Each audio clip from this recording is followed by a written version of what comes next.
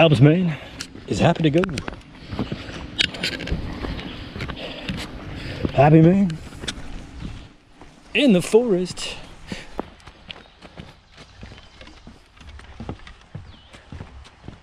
You jump in. Of course you hate the muddy way.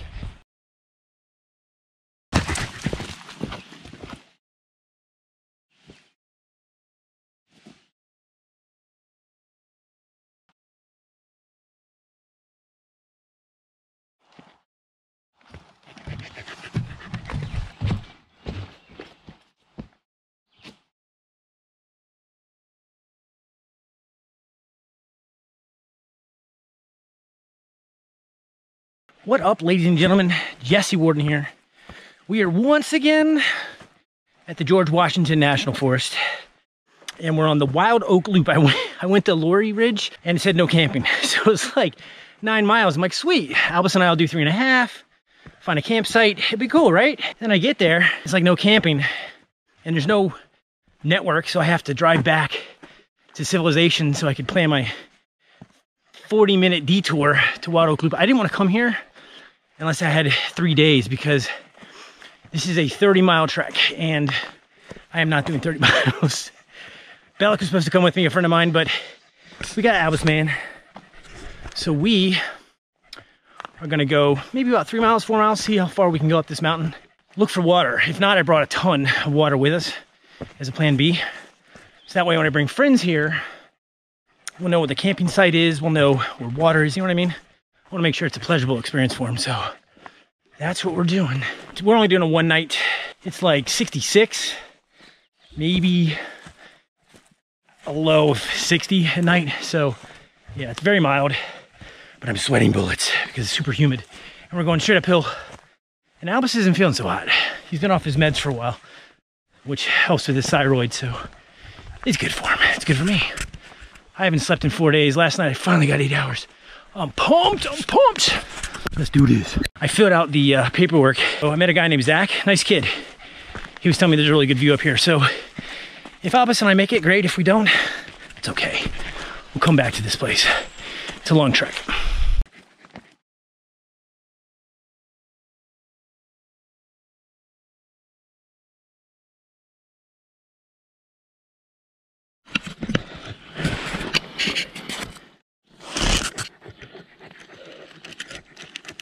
So we got some new gear. We got a headlamp this time. 350 lumens. Rated REI's top of 2021 headlamp. It's got a dimmer. It auto remembers your setting when you turn it off and back on, so it doesn't become super bright. And pretty long burn time, aka how long everything lasts. So I can see in the dark now finally. It's the only lantern I brought. But it takes AAAs, which I don't care. I have kids, right? But a lot of people online are like, yeah, I want AA's. And then knife, I believe it's a 511 basic, and it's only 10 bucks. But as you can see, it works. I stabbed myself right between my thumb and my pointer finger when I was taken out of the case. Pretty funny. We're gonna test it out for bushcraft and food prep. The other Gerber is great for food prep because it's big, and the serrated edge is good for cutting paracord, but I don't like it for like creating feather sticks. But tannin's okay. It's a little lighter than my machete is, but it's not good to bang on it, you know what I mean? Look at that. Fatwood just lying on the trail. Albus, it's like Providence is speaking to us. That's coming with me. I'm gonna attach that to my side. No, it doesn't really smell like turpentine though. Maybe not. Oh well. It's all right, it's still a good omen. What is that? Look at that little guy. Look at that little guy. Oh, he's a weedle. He's a weedle, man. He's a weedle. I gotta walk around that guy. Don't step on him. As you can see from my sweaty face, Albus and I have been walking for about 3 miles. No, I'm just playing. We've only gone 200 yards up the mountain. It says 72. There's no way. Humidity's like whatever, but hey, it's Speaking of which, downhill. Let's take a break. It looks like the Rangers did a controlled burn because you can see a ton of these singed trees where other trees are just fine, especially the lower branches, where the rest, look at the top, they're fine. But a lot of these, you know, under branches and thinner trees just absolutely burned to crisp and fallen. It looks like they came and then cut them down. As you can see, a lot of them are singed, which makes finding fat wood kind of hard. And some of the fat wood is, well, it's burnt. It's like, I wanted to burn it. They're like, no, us first.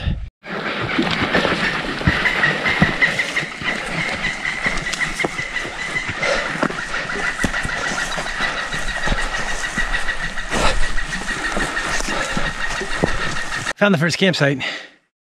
It's got a fire pit like 6 feet from the trail. Really big one. Campsite can only fit one small tent or a hammock though, really tight next to the trees. But it is flat, it's nice. And it's up the incline. So I started All Trails, I think it's called. And it shows another campsite about maybe 10 minutes up. So we're gonna keep walking. Where are you going?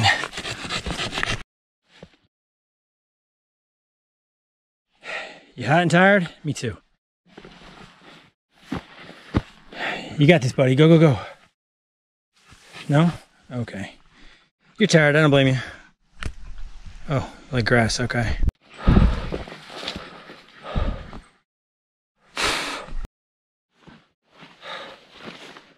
Whew.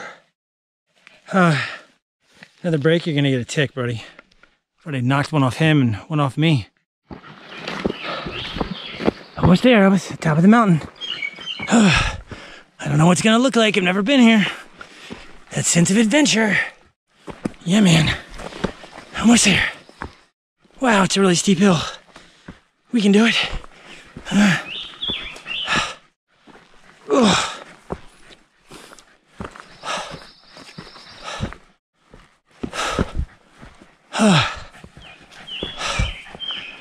Wow. That's really high. Okay, we're gonna take a break. Jeez. Yeah, Albus is like, hell, heck, let's keep going. I'm like, nah, man, we're good.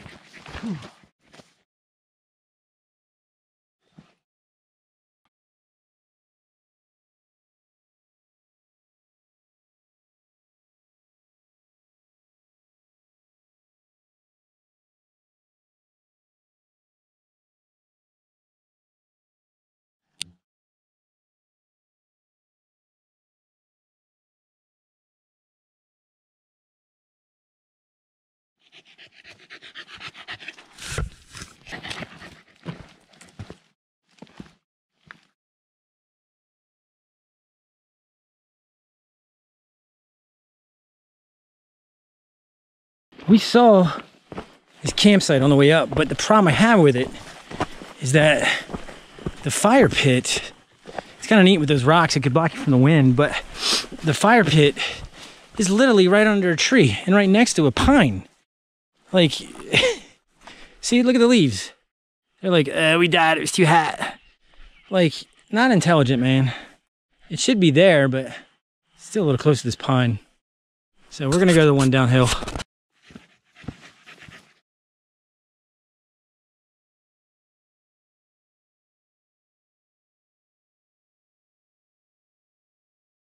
So I think I'm gonna stay here for the night. Got about 2 hours of sunlight left, maybe 2.5. And the worry is I can go by the stream. There's a lot of water actually. It runs to a lake down there, but I am so worried that A, I won't be able to camp there. B, there's no sights. C, it's not actually water. It's like, you know, a really nasty stream which we passed.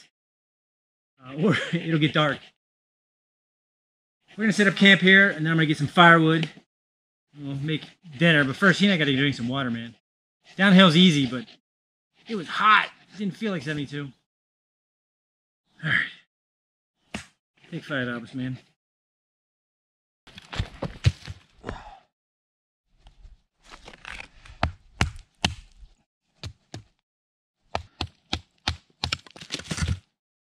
Don't move. She's flattish.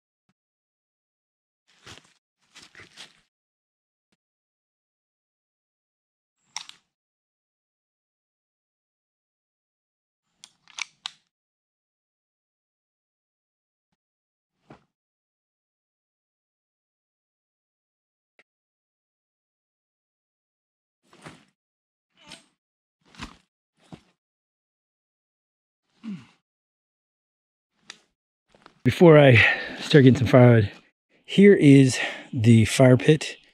It's got some small ones near it, but not so sure about that guy. It looks a little dry. We'll have to watch him. But anyway, we've got a small enough place with big enough rocks for pit. So I'm not going to use, obviously, my water. There's no water on this bloody mountain. It's called Grindstone Mountain, and there's nothing. And I brought 2 tarps, but I don't think I'll need it. A friend of mine didn't come, and it's not supposed to rain. So I got a makeshift hook for my bag to get it off the ground. And for now, I'm going to put the food here, and then later we'll find a good place for a bear bag. It's probably somewhere around here. And then that's Albus's bag of poo. And then I set the Ridgerunner up on this tree and that really small tree. Unfortunately, it was the only place I could get where my tarp would fit. So I've got it pitched up for now. I'll pitch it lower when I go to sleep. But if you haven't seen the Ridgerunner, the cool thing about the Ridgerunner is that it's got these saddlebags, which are super deep for tops. I've got a closable bug net, and so if you attach it, it's not actually on your face. Below, I've got my 20-degree underquilt. I think get down to 60 tonight, so this will work. You can see it's a 20-degree. But I've added my own drip lines. I've tested them in the major deluge that we had, and they worked out quite well. The water comes down here, it just hits this guy and drops. And I've got one for each of the lines, and they're just a simple knot here. I also do one for the shot cord too, because I saw the water hitting that. So that's the camp, and I'm gonna get some firewood. I'm gonna feed this tired man. There's a lot of wood that's hanging, which is great because it's not on the ground and super rotten, so I could probably use that. And I hope I have enough fat wood. I haven't really found a lot. I've got these really 2 small ones, but it really smelled like turpentine right here. So hopefully that one plus the other one will be enough. I'm gonna go get some firewood, start a fire and start cooking.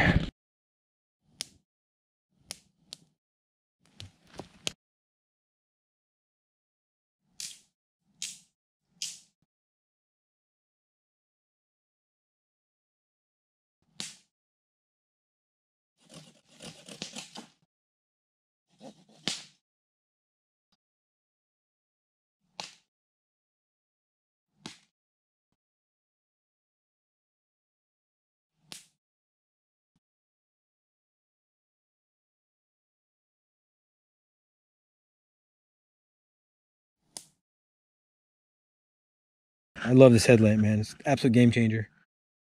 I should have bought this the first time I went out. Absolutely. Super great. Makes things so much easier at night. Not a stressful, frustrating thing. And I don't have to use my lanterns or candlelight. I can just look, do stuff. And then when I'm done, I can turn it off and enjoy the candles. And that's really nice. So, oh, I'm passing it. See you in the morning.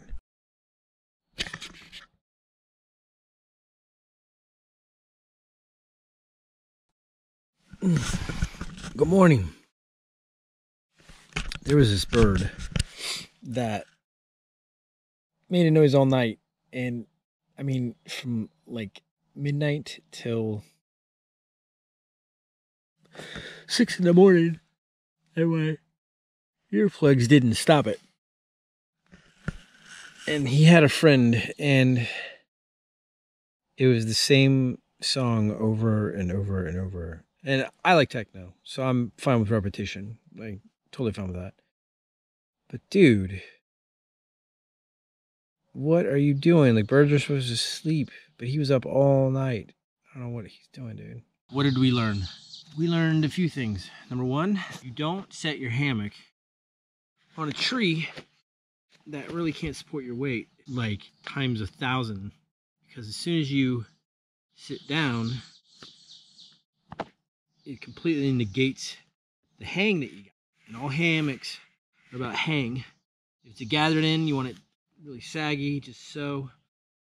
The taut ridgeline. If you're a bridge, you want it nice and taut to a point around 25 degrees, so it's supported and your feet are a little bit higher. And that's just not what happened with this particular tree I chose. Not good. Number two, this bug thing. I forget, I'll put the name in the description. It's amazing. There were gigantic mosquitoes, like the ones that, you know, don't bite you, or beetles, but like nothing bothered me. As long as I kept it, stayed in the same space and the wind wasn't too high. I did put it upwind a little bit. That was amazing. No bugs. Number three, always keep the hammock bug net closed when I'm not in it, because a lot of gigantic black soldier ants around here.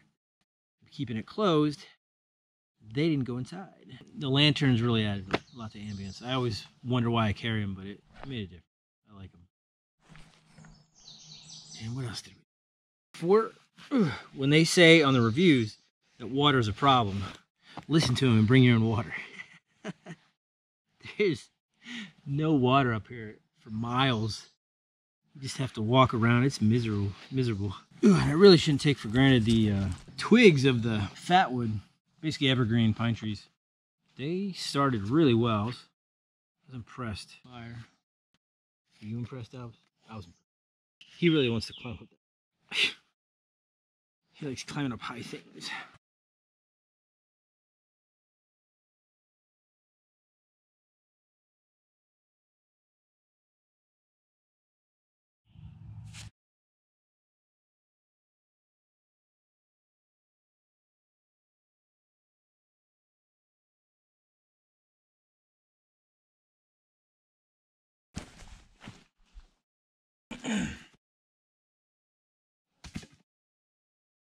Here, buddy. Ready to go?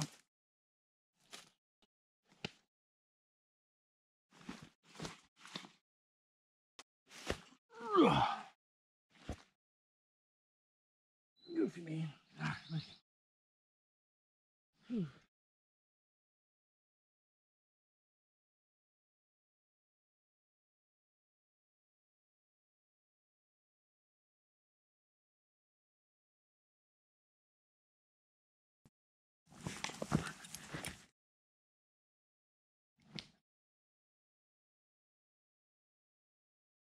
Coffee was a bust. I didn't feel like making a fire and then using half of it to make the coffee and then the other half to put the fire out and mush it with mud. Heck with that. Speaking of sheets, where we're going for coffee, I have been coming the same road to get here, and there's sheets right before you get to anything where you're near the wilderness. And if you're not aware, it's like a gas station that has, or petrol station that has a bunch of snacks and food you can order from a kiosk. It's been, you know, reasonably crowded for the petrol, gas and stuff, but not for food. So every 2 weeks, every 3 weeks I come camping, it gets more and more packed. It was a mob scene, absolute mob scene. There was lines to get fuel, and that's just a good sign. There's a picture I'll show you from a tweet I received where one of the Delta pilots, when they were consolidating their fleets, he left a note on the dashboard of it, and he said that, hey, if you're picking this up, just want you to know it's probably the, you know, light at the end of the tunnel, and just have a good flight, be careful when you take it out. And I thought that was awesome, right? So you see signs of healing, you see signs of the pandemic slowly easing, at least in America. I know Brazil and India are getting destroyed right now. It's really awful. And even London was in a lockdown for 2 weeks in some places. But it's just nice to see. It's nice to see. And some people are still wearing masks, which is cool.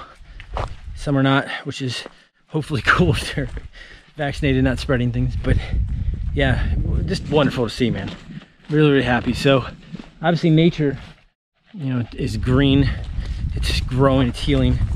It's good to see the America doing the same. Really, really amazing feeling. So I'm gonna get coffee to celebrate. Again. Strange feeling. Her Majesty and I went back to our favorite Mexican restaurant called Mexico here in Richmond, and it's just surreal. It's almost like nothing's changed, but like a whole year has just been put on pause. It's been very difficult for some people to readjust to the bounds of people. I'm completely fine with it. I dive head first. I know a lot of other introverts, or just some who've been away for a year.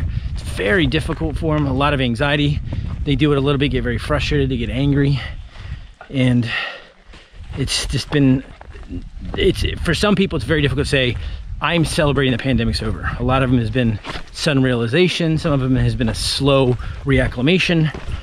For me, it's just, you know, I've been doing it, but I didn't really realize, you know, that I'm readjusting to life. I mean, I'm still not back at the office for work, but a lot of things are slowly returning to normal. And by slowly, I mean like quickly, considering how much patience we've had to, you know, be away for years. So it's been good. It's been good. It's been good, hasn't it, Albus? What do you think? Been good?